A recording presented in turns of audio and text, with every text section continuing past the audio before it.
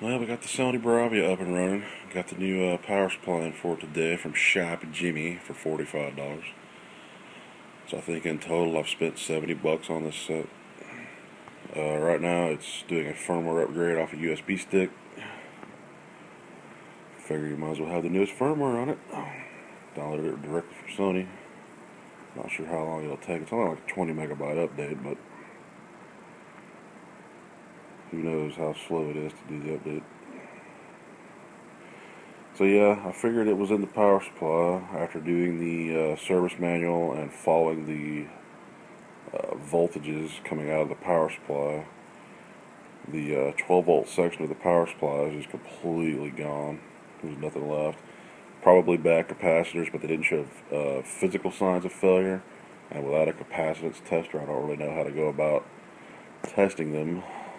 So, I mean, you'd have to pull them out of circuit, put them on a capacitance tester, and you could see if they were reading too high or too low in capacitance. So they're cheap Chinese junk capacitors on the original power supply anyway.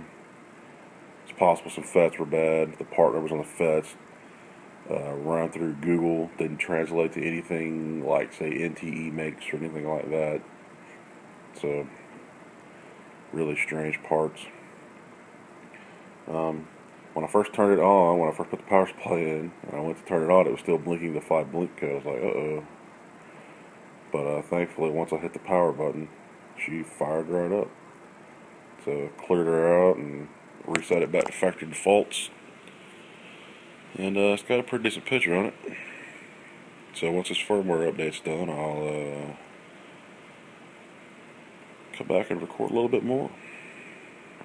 Alright, firmware update is complete. Sitting at a nice standby light, no more blinky lights of death. Let's fire this puppy up and make sure it updated.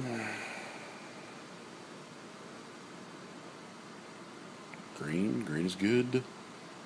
Had green before, nothing. 4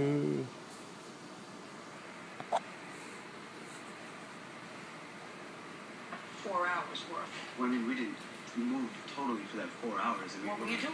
We were gathering things together. He's got a sensitive ass tuner in it. Picking up a local 15 out of Mobile, I think. I think local 15's out of Mobile. Clean up the house if given proper time, and then I did. Let's make sure our firmware Let updated. me ask you this question, Mr. Wedding. I mean, we're now in April, and this stuff, that very important stuff to your heart, you've been missing since July. So, what I want to know from you is, between July Product support, and April, contact did you go to the Sony. police and ask them to Yep, help you retrieve the rest of your 1.5, belongings? 1.4. It was 1.512, so I'd like to see a copy of this that is the newest firmware they made for it. I was told to do this and send a certified letter. According to the Minnesota. Yep, picking up a channel out of Mobile.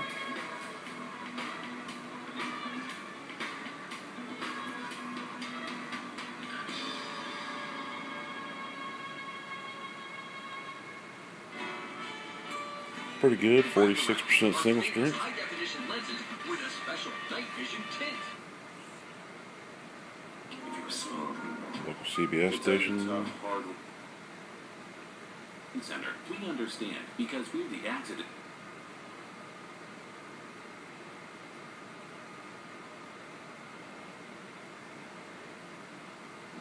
The Big Apple Turkey, or the Napoleon Salad.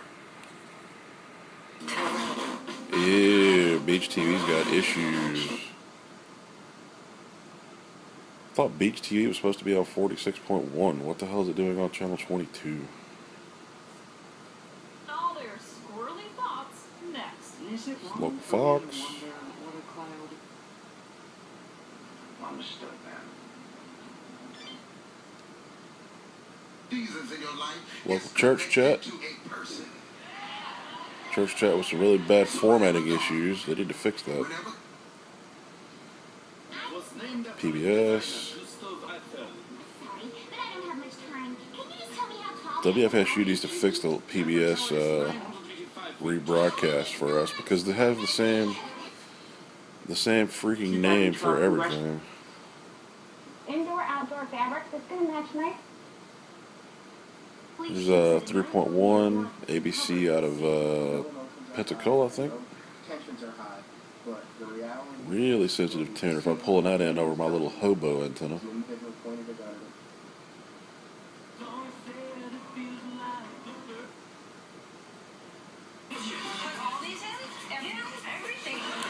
It's 4 out of Dothan, which we no longer get on cable down here because Channel 7 has their own CBS station now.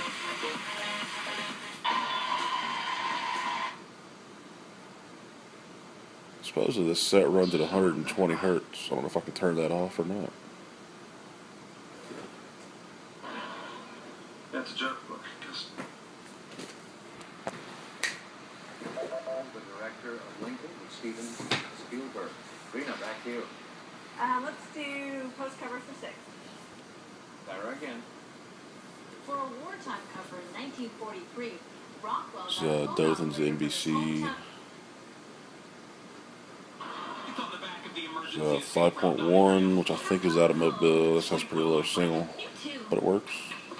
Let me just get. knots becoming southeast around 10 knots in the afternoon. We'll see about that.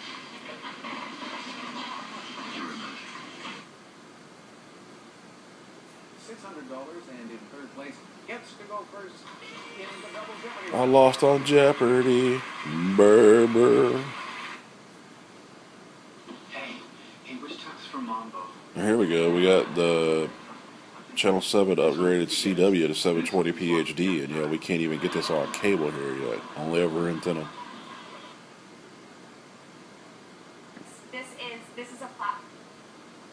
Better. Need new eyeglasses. Alright, well, $70 for a TV that probably cost, well, let's see, we paid $25 for it at the Goodwill because it didn't work. $45 for the power supply, so that's what, $70? And then this TV probably cost between what, $500 and $700 new because it's a Sony, because you know you're going to pay for that little Sony logo down there on the front of the TV. Well, there we go. Fairly easy fix. I wish I could have figured out exactly what components fell in the power supply, but oh well. Cheaper to just replace it than to have to deal with trying to figure out what was wrong. Oh yeah, the Shop Jimmy people put a little handwritten and date stamped inspection ticket in every single part they sent out. So yes, vascular.